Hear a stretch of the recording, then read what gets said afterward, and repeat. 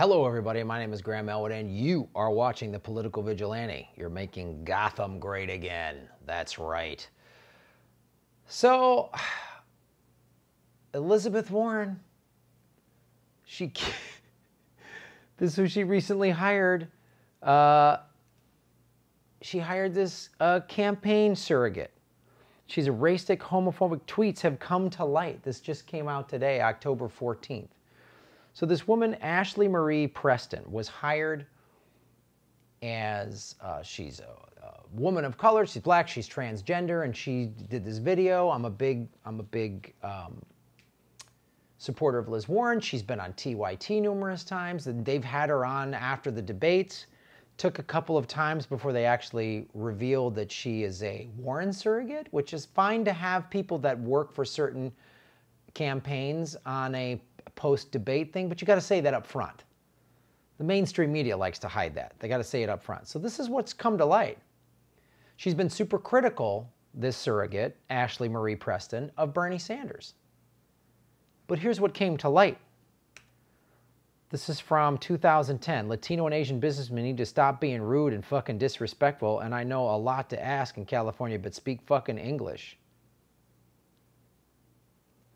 Here's from April 2011.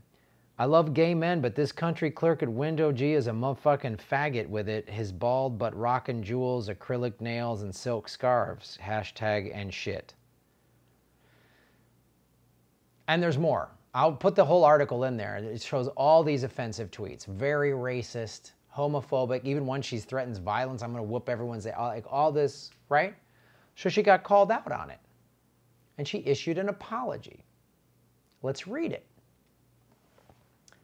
At the height of my meth addiction, 8 to 9 years ago, I made a series of racially insensitive and homophobic tweets. I wasn't out yet and was dealing with internalized transphobia while homeless in a neighborhood where I felt culturally inferior. Okay. I'd stay up for days on end tweeting from an impaired consciousness while shadowboxing via tweet with anyone who made me feel less than. Although these tweets were resurfaced as a political play, wait a minute now. Hold on. Oh, it's just, don't say just politics. You are out there in the public record. You are going critical of Bernie Sanders. You are saying all this stuff. Don't say, oh, it's politics. No, own it. I take full responsibility. All these, they were resurfaced as a political play. No, people were like, let's find out who this person is. People, they investigate who you are. Like when I went out there and when I'm saying my home was stolen, like I went through foreclosure, if I was lying about that, the internet would have found out. I would go, oh, it was politics. No, it's a matter of public record, my foreclosure and bankruptcy. Look it up. Have a restraining order against my ex-girlfriend. That's a matter of public record. Look it up. If I said those things and it was clear they never happened, that would be, whoa, I'm a liar. Don't say it's just politics. I take full responsibility for my actions and deeply apologize to those I've offended or hurt. I also apologize to the indirectly impacted by these developments. At over 7.5 years clean and sober, I've learned to make amends when I'm wrong and take complete accountability for my actions. Okay, that sounds great, but let's remember that statement. Let's remember that statement. I didn't have the education, information, mentorship, or cultural competence I have now. I'm also not strung out on drugs and have to clear heart and mind today. My life in recovery has been a living amends in and of itself, and I fully intend to keep fighting on the front line for the rights of all the marginalized people, as I have proactively done over the years and present day. While I deeply regret the past, it's a poignant reminder of how far I've come in my healing, growth, and personal development, and why maintaining my recovery is of the most importance. My life has always been an open book, and I've never shied away from the details of my journey, no matter how unsettling, unflattering, or exposed they make me feel.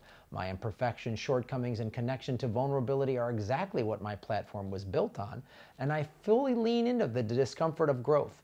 Again, I apologize for my past actions, and I am thankful to those who know exactly who I am and choose to love me through this moment. And to the people who dug up those tweets, thank you. Okay. I mean that with full sincerity. This gave me the opportunity to continue evolving while clearing out the residual wreckage of my past. We can't heal what we don't reveal, but I'm prepared to delve deeper. She started taking her tweets down. Okay? So right? I've been sober March 5th, 2002. So I respect the like, hey, going through sobriety, but don't say, wait, don't like, okay, you said all these awful offensive things back when you were using meth. Okay, but now you're all about rigorous honesty, right? Right? Make amends when I'm wrong and take complete accountability for my actions. Are you going to take accountability for this tweet from 2 days ago? Stop.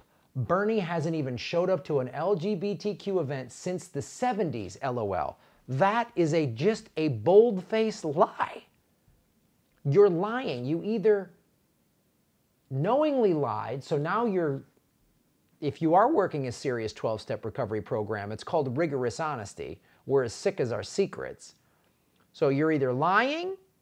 Do you lie like this to your sponsor? Because if you're lying like this to your sponsor, you're going to have a relapse. I'm just here to tell you that.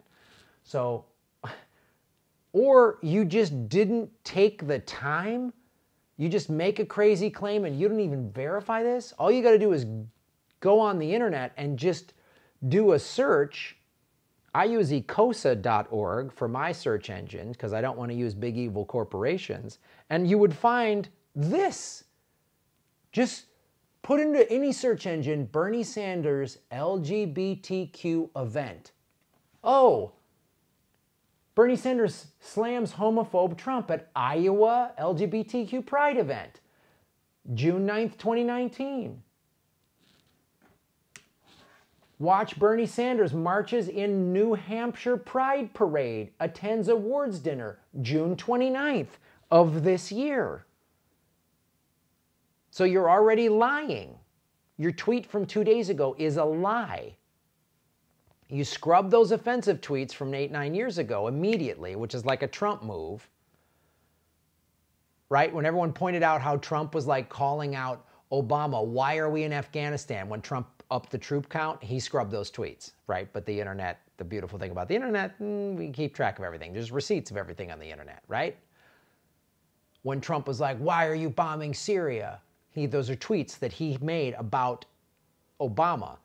He's bombed Syria twice. Everybody called him out. He scrubbed those tweets. So she scrubbed it. You couldn't even find this or this one. 32 years before SCOTUS decision, Sanders backed gay pride march. This is from 2015. But what they're talking about is when he was mayor of Burlington, Vermont. When gay rights organizers planned Burlington's first ever pride parade in June 1983, 2 years after Sanders was elected mayor of Queen City, and they wanted to make it like an official day, like the city of Burlington was going to officially recognize it. Here's where he got some resistance. Opponents such as Alderman Diane Gallagher, a Ward 6 Republican, questioned why the march required official recognition. 1983, a Republican, so this is the Reagan Republicans. You know who else was a Republican in 1983? Oh, Elizabeth Warren. Elizabeth Warren was a Republican in 1983 when Bernie was fighting as a mayor for gay rights. Here's what he said in response to this in 1983. So again, that woman's, the surrogate's tweet, who said he hasn't done anything since the 70s, we've proven it wrong. Just go on the internet. In the city of Burlington and in the state of Vermont, people have the right to exercise their lifestyle, Sanders said in 1983. And what happened when he became mayor of Burlington and started enacting these kind of things and marching and stuff like that? And supported this? What happened to Vermont? Oh, did everything go haywire in Vermont after Bernie got in there with his gay-loving socialism? Mayor Bernie Sanders created an 80s trans mecca in Burlington. When it was wildly unpopular politically, Sanders backed a pride parade in the LGBT community. Word got out. Burlington was a place trans Americans could be safe. Gina Tron wrote this. This first came out in 2016, and they updated it in 17. So Ashley, why are you backing Liz Warren? Back in the 80s, she was on the side of that other Republican woman that was against Bernie Sanders. He created a trans mecca. in the 80s. When Reagan was turning a blind eye to AIDS, Liz Warren had nothing to say about it. Bernie was backing this. So you really want to back Liz Warren and then go on Twitter and keep lying about it? Did the Warren and the Kamala and the Hillary people and the Biden, did the corporate Democrats just go, just find me a liar? Who's willing to lie for us? And this is the identity politics. They get a black transgender woman. Oh, see, she's on, oh, that shows how bad Bernie is. Really? This is his record. This is his record. It's like Ellen DeGeneres cuddling up with George W. Bush, a war criminal. But Ellen's the cool, hip, funny lesbian. She works for the CIA. She's a CIA asset. Here's another time in the 90s.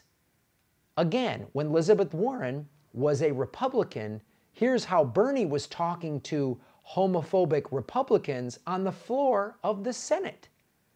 Is there any shocking doubt the same people that would vote to cut defense $177 billion, the same ones that would put homos in the military, the same ones that would not fund BRAC, the same ones that would not clear up? No, I will not. Sit down, you socialist. Mr. Chairman. Mr. Chairman. The gentleman yield.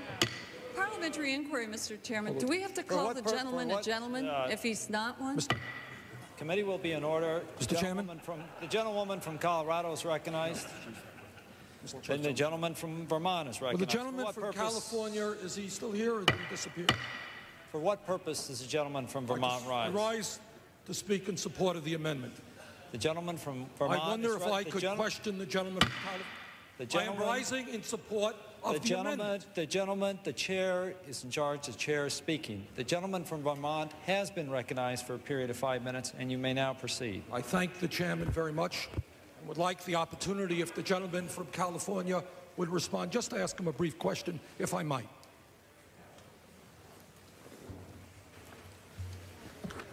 Now, my ears may have been playing a trick on me, but I thought I heard the gentleman a moment ago say something, quote unquote, about homos in the military. Was I right in hearing that expression? Absolutely. Putting homosexuals in the military. You said something about homos in the military.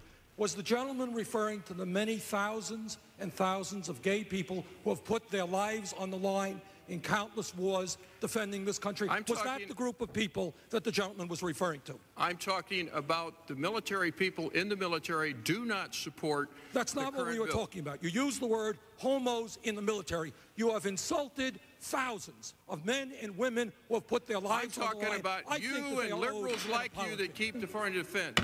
Gentlemen, reclaiming my time.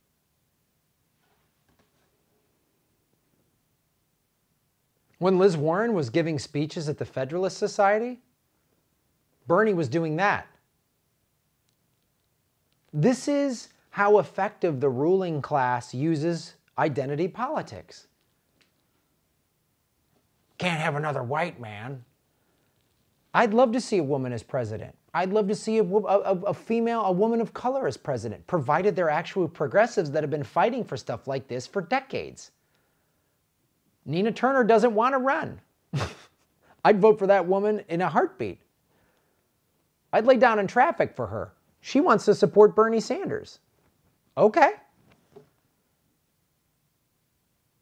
So this is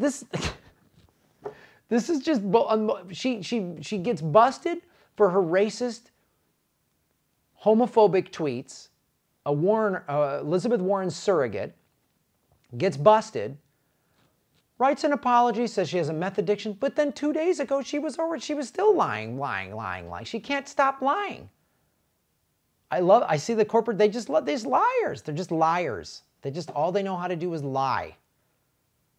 And I'm sorry, as someone who's been sober for 17 years, don't play the sober card and then keep lying. Don't play the, hey, I did a lot of bad things when I was using and I apologize. Okay. 12-step to 12-step, you need to do another step 4 then.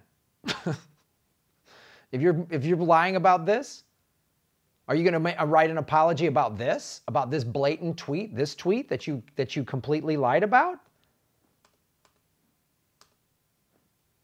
This one? Are you going to make an amends about this? You're going to write an apology about this that happened October 11th, 2019. Bernie hasn't showed up to an event since the 70s. Ashley, are you going to say this? Are you going to make an amends on this? Because I want to see an amends on this, because we just showed you that you were either wrong or just blatantly lying or just deliberately not spending any time to type in Bernie Sanders LGBTQ. How long would that take to type? 8 seconds? 10? Click return. Boom, all these things come up.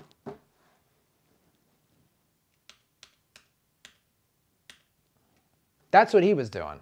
Well, Liz Warren was a Republican for Reagan, who the AIDS epidemic got so, it was exacerbated because Reagan didn't care. Oh, it's just this gay cancer. I was a kid in the 80s. I saw it go, and Reagan did not care. And these type of people, blatantly homophobic with a big old fat R in front of their name, that's what the Republican Party was, and still is. Is there any... Thanks for watching the show. I doubt MSNBC, who smears Bernie on the daily and Tulsi on the daily, is going to do stories like this. I doubt it. I really doubt it. They're not going to call this person out and hold them accountable. Thanks for supporting the show. I don't get big corporate money. Pfizer doesn't support me. Raytheon doesn't buy ad time with me. ExxonMobil doesn't underwrite this show. The Koch brothers don't underwrite this show. So I need your support. YouTube's been sticking it to me pretty hard. I want to keep doing what I'm doing. Go to patreon.com/Graham Elwood. Go to rockfin.com/Graham Elwood, a blockchain cryptocurrency platform. And of course, I've got a PayPal button on my website, and I've got a P.O. box. If you want to support me, one-time donations and any of those places, whatever you can do. And then come see Ron Placone and I on the road. We're coming to Australia, November. We're doing Adelaide, Melbourne, Sydney, and Perth. Melbourne's almost sold out. Just so you know, hurry up. Sydney's getting there. Getting close. So come to those shows. And then December 14th, we're doing Progressive Comedy Tour in Los Angeles at the Sycamore Tavern. And we will be releasing Progressive Comedy Tour dates for 2020 very shortly. Go to GrahamElwood.com for all your tour dates. Thank you so much. Shave your knuckles for justice.